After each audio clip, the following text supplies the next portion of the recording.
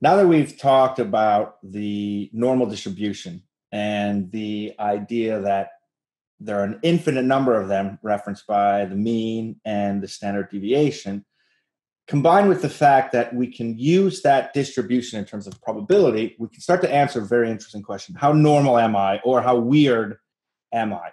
Remember that the normal distribution has the following properties. Most of the points, 2/3 or 68%, are within one standard deviation of the mean. Almost all the points are within two, so that's our 95% right here. And then we said, like, no, literally, dude, almost all, like 99%, are within three. When we couple that with the fact that this can be thought of in terms of probability, we can now say, what's the chance if I randomly pulled somebody out of this distribution that I would see certain values?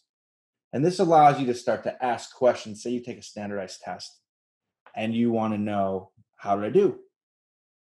Well, you got 1,200 something. Well, what is that?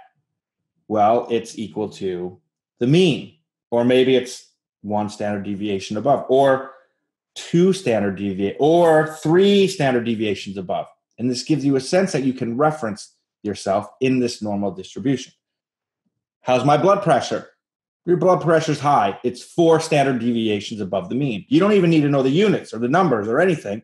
All you need to know is, wow, that's really high. So when we're given a distribution and it's normal with the mean and the standard deviation, now we can think about what's the probability that an individual selected at random will be between these limits. And we can use this for anything that we think is distributed with this Gaussian or this normal shape.